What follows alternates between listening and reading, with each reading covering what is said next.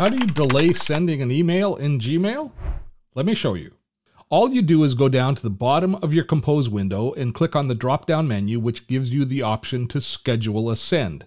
There are several preset times that an email will be sent, or you can pick your own specific time and date to send an email. Once you've saved those settings, the email will be sent at the scheduled time.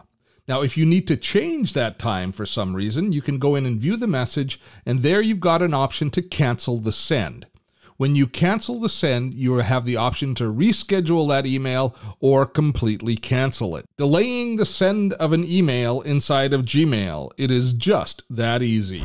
I hope that helped and we answered your question. If we did, a like would be greatly appreciated.